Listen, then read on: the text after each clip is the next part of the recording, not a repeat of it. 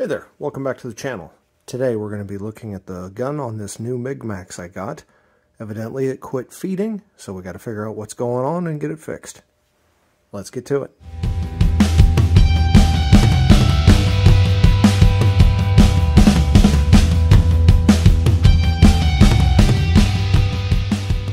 Let's talk about one of the most common problems, especially a beginner runs into when using a MIG. Look at that. That is a result of running too hot, or, you could also say running too small of a wire. I don't know exactly what's happened here on the cup. Looks like it got welded to something and then broken off several times. I don't know. I wasn't the one that did this. But if we take this off, in fact, this is not supposed to be like this. So this is missing a spring here. Again, don't know what happened. But if you take a look at this tip is, I don't know if they're copper or if they're some sort of an alloy, but the idea is they're made of something that the steel shouldn't stick to. Oftentimes when it burns back, it will make a little ball and it'll stick to the end of here, but usually you can grab onto it with a pair of pliers and break it free. This one, you can see it just fully welded the wire right back onto this. And what's happened is this was running at too high of an amperage for the wire size, and when somebody let off the trigger, this was still hot and it burned back into the cup here. So it burned back in and had enough heat that it just welded to this tip. So we need to take this tip off, and I've already had it apart, so the wire is not connected anymore. It's on the floor now. Then this piece here, I don't actually know what this is called, but there's a liner that goes through here, and this holds the liner in place. This comes off. This one, in this case, is actually left-hand thread, so reverse threaded. So, righty-loosey. And this one, because it's missing that spring, I'm going to get another one.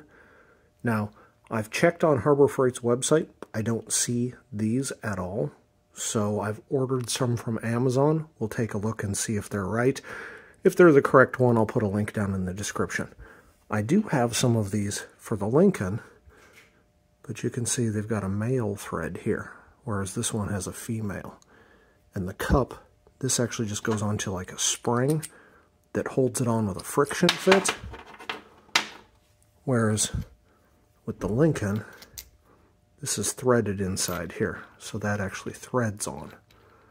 So they're a little bit different.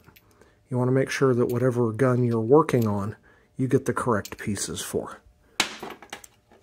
If you have one of these, I highly recommend at least ordering some of these so that they're in your toolbox. They're not terribly expensive. That way, when it burns up or somebody screws up your welder, you don't have to wait a few days for the parts to come in. We'll take a look when the parts come in tomorrow, make sure everything fits, and get it all back together. In the meantime, let's take a look down inside the welder and see what we've got going on. Alright, the first thing that is somewhat obvious is the wire's just hanging out here. Now it's got a big old kink in the end of it. That definitely can't be good. And there's the wire right there. So I'm going to grab onto it, see if we can pull it back out.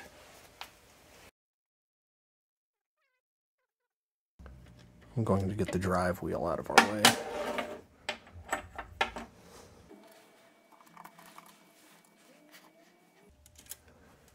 Here is an inlet piece. I don't honestly know what it's called, but basically the wire feeds into that, into the inner jacket inside.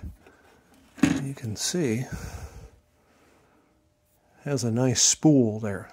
So what probably happened is it got welded up at the tip, and then the drive wheel just kept trying to push wire up in there, and it looped up like that. And then, of course, when you try to pull it from the other end, it's trying to pull this loop all the way through the gun. And that is not going to work.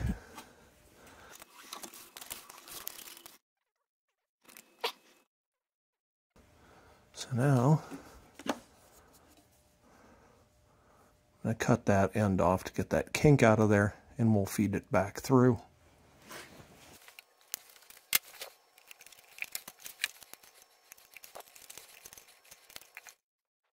Put the drive wheel back on. It's 023 wire.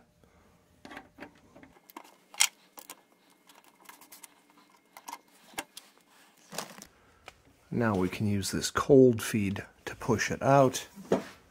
Fire this thing up. I suppose it'll help if it's plugged in. Alright, let's try that again.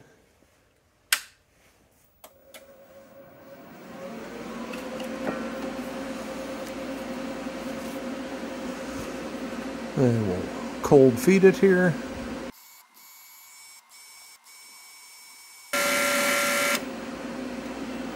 Alright, so it feeds fine.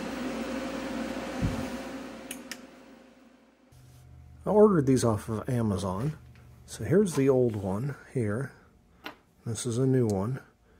You can see they're shaped a little bit different, but they are about the same length, and importantly, it looks like the thread here is the same.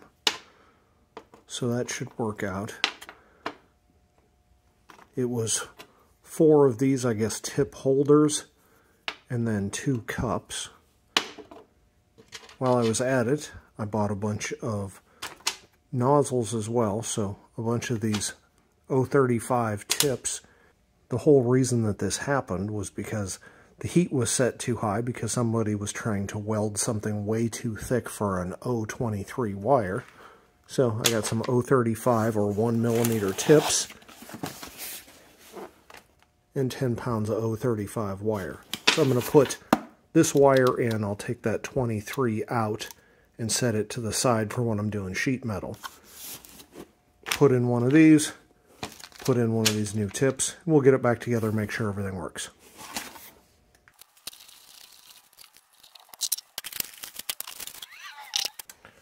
We have to flip this drive wheel around, I think. So it was at 025. We'll flip it over to the 030, 035.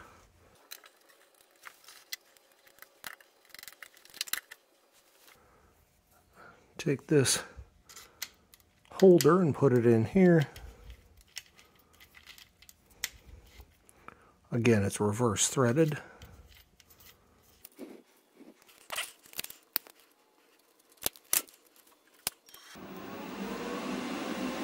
Cold feed it.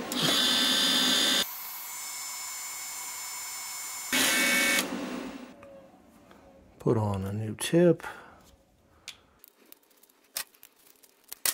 Then the new cup.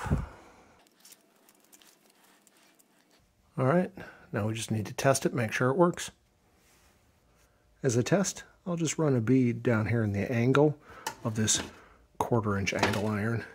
I'm not even going to bother taking the mill scale off. I just want to see if it feeds and does what it's supposed to do.